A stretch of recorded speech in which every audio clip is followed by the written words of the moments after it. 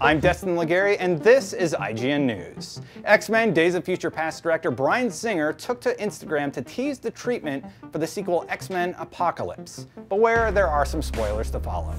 The image reveals that the movie opens with a sequence in line with the coda from Days of Future Past, with the 4 horsemen of Apocalypse in Egypt and a battle involving an army of thousands. We can assume that they mean ancient Egypt, but the image of the page doesn't specifically say that.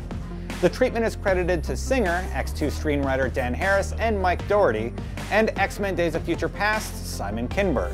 X-Men Apocalypse opens May 27, 2016. For all your movie news, stay tuned to IGN. Just want breaking news? Subscribe to our brand new channel, IGN News. We'll bring you updates on everything happening in video games, movies, TV, and tech all day, every day. Subscribe at youtube.com/IGN News.